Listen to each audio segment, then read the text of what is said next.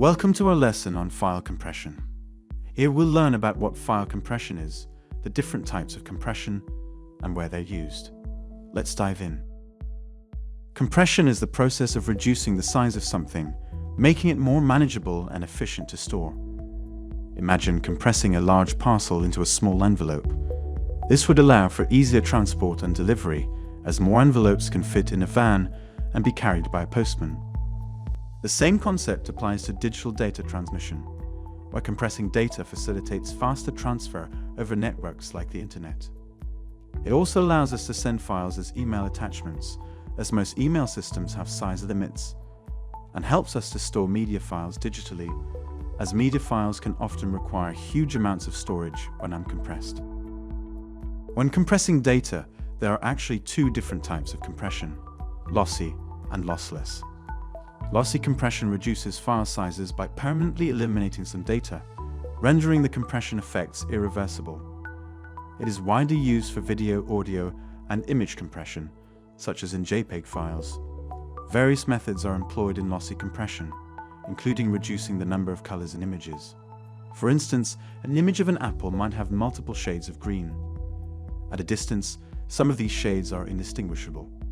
By decreasing color variations, a similar image with fewer colors and less data can be created, thus reducing file size. Audio and video compression follow a similar approach, identifying and removing data that is barely noticeable to reduce file size. Lossy compression offers significant file size reduction compared to lossless compression. However, it has some drawbacks. Compressed files have lower quality, and their original high quality cannot be restored. Lossless compression reduces data size without sacrificing any information, allowing for the original form to be restored upon decompression. It is employed in various image, video, audio, and document formats, such as PNG and zip files. A basic example of lossless compression is encoding repeated characters in text.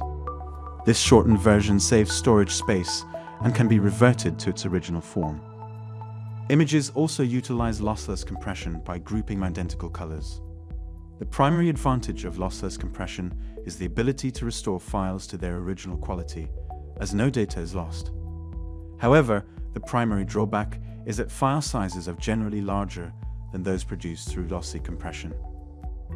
In conclusion, file compression is a crucial tool for efficient data management.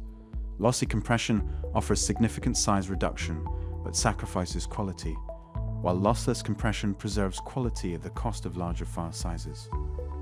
Understanding these methods enables effective data storage and transmission.